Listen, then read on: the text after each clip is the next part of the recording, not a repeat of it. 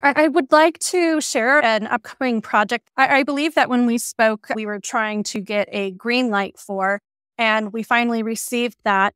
And so we're going to be going to Africa sometime this year to tell a story about bees and elephants, and we're really excited about it. There is a lot of conflict in Africa between elephants and people.